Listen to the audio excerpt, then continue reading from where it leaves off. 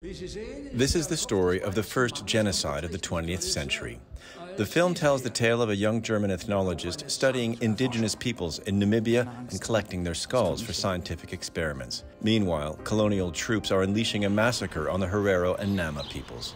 Measures of Men, directed by Lars Kraume, depicts the crimes of the former German colonial power. With his film, the director wants Germans to face their historical responsibility. Germany suffers from a true collective amnesia. People either don't know or pretend not to know that Germany was a colonial power. This film aims to convey this history to the general public who have not yet questioned the issue of ethnological collections and restitutions.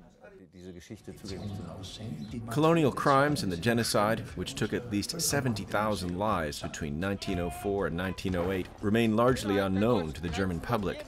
In Berlin, only a commemorative plaque reminds people of the horrors of colonialism, but it was placed in a military cemetery at the foot of a monument paying tribute to colonial troops.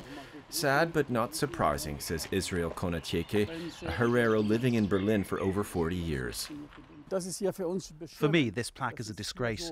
The stone is big, the plaque is at the bottom. It clearly shows how this society still perceives things. In 2021, Germany officially recognized the genocide and offered over €1 billion in development aid.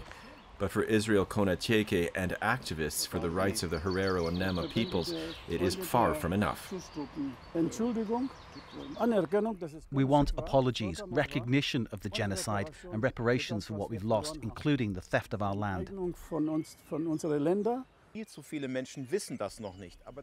Many people are still unaware of all of this, but things are starting to change, and that's why the German government should change its current stance and say, yes, we acknowledge international law and we will negotiate directly with the descendants of the victims.